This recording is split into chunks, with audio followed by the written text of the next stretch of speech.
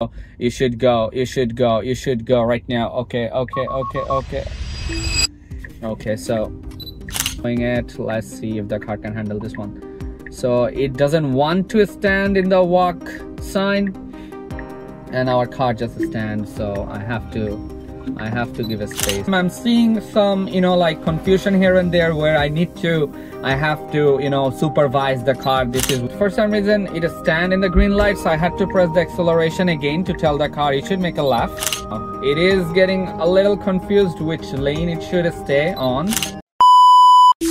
Hello everyone, we are back with another full self-driving video, and this is a version 2 of Manhattan video, and we're gonna see how the car handles this drive. It will be a 20 minutes drive, and we are going to Times Square. Yes, you heard it right. We are going to Times Square, and we're gonna see how FSD version 12.3.6 handle this busy street in the world. So let's see how the car do it. So we stop for this red light, and we're gonna go and make a right turn here on this traffic light after it turns green, and we're gonna see how the car handles this one. So the light just changed and our car is moving, making that right turn. No hesitation, no problem at all. Nice job there.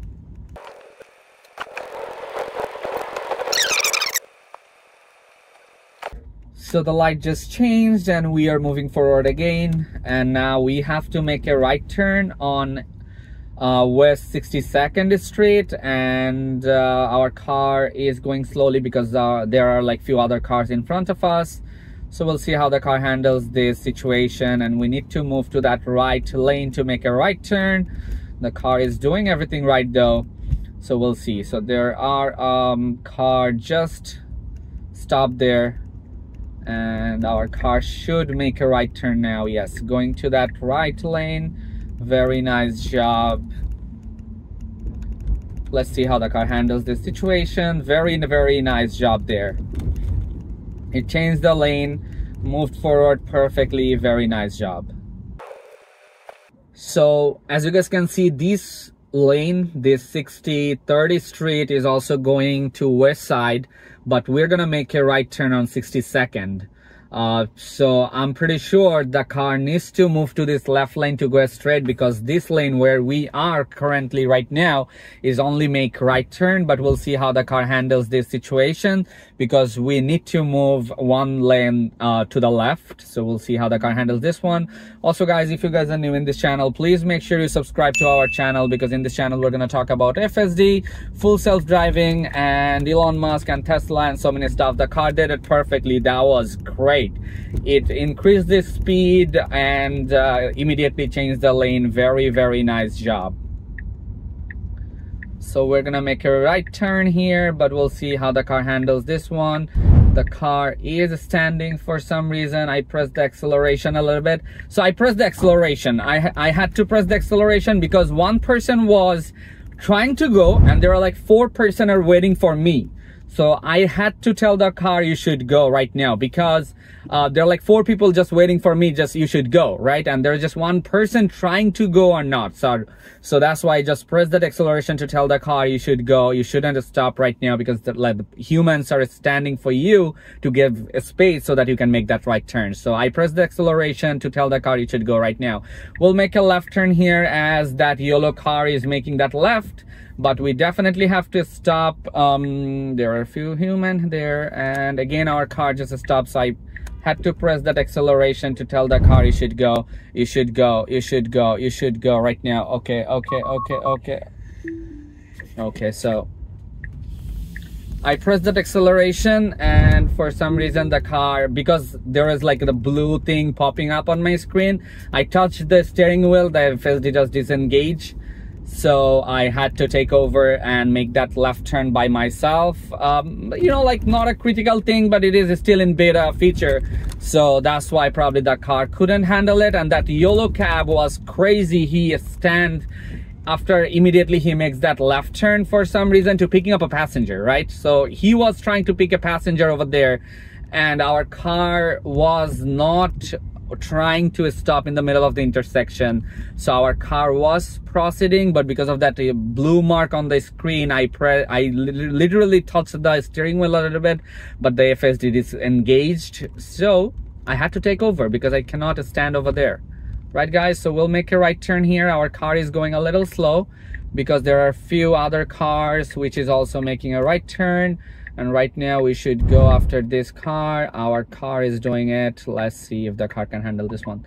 So it doesn't want to stand in the walk sign, and our car just stands. So I have to give a space to this human. I'm gonna go and back out a little bit. This is not a stop. Okay, and now the walking sign appears, so people started walking before that. So we have to deal with this kind of thing, right, guys? So it is what it is. So we'll see how the car handles this situation right now. I disengage, right, guys? So I'm gonna press that autopilot again, FSD, when it is time. So right now I'm gonna assist the car a little bit because the human are walking. So now I'm gonna engage the autopilot again. The first version of Manhattan FSD video was perfect.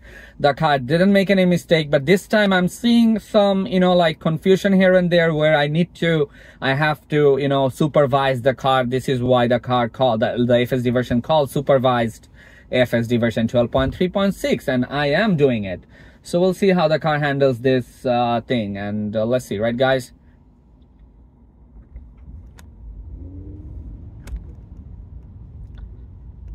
If I was driving, I would just smash that car.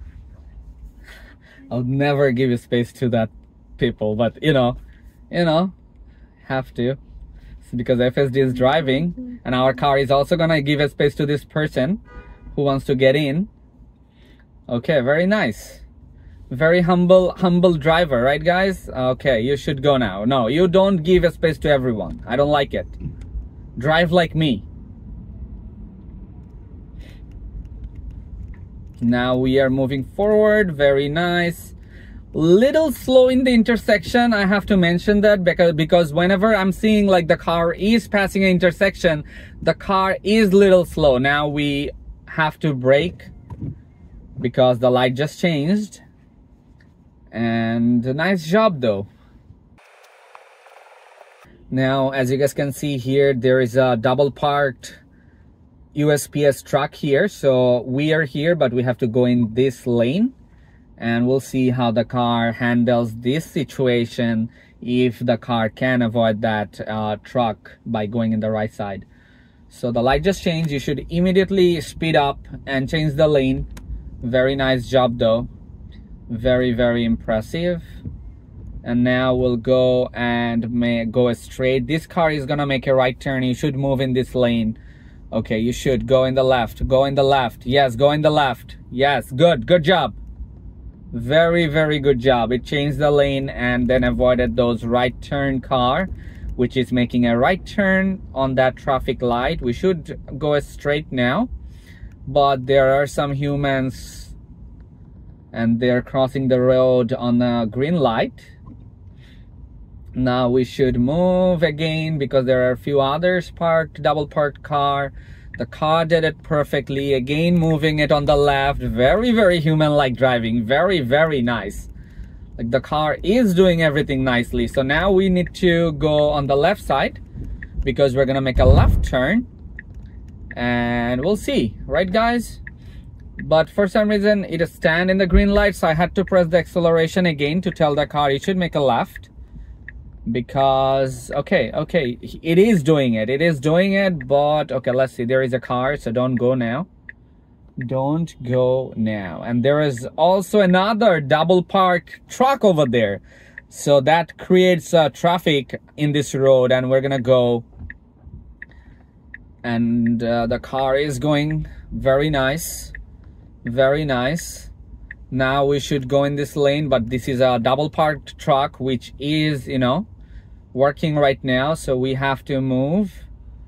And like these other cars who is also making a right turn over here, so we need to follow those cars. So this white truck is doing something, and our car is doing it perfectly. Very, very nice job. Wow, this thing is impressive. This thing is so good. Wow, it is getting a little confused which lane it should stay on.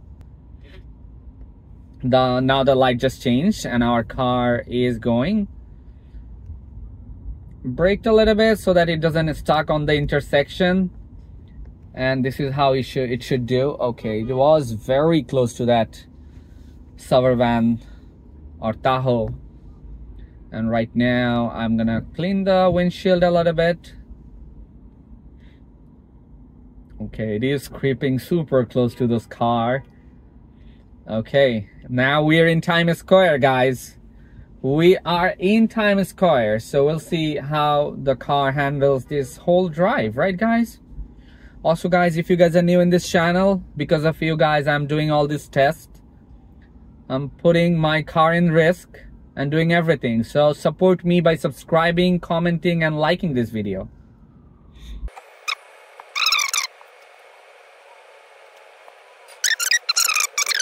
Much traffic, guys. So much traffic.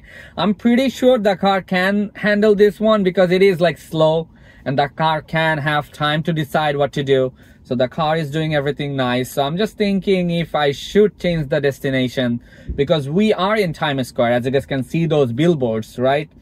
But I'm just thinking like not making this video so long by just standing in the traffic. So we'll see, because the light already changed again, so we have to stuck.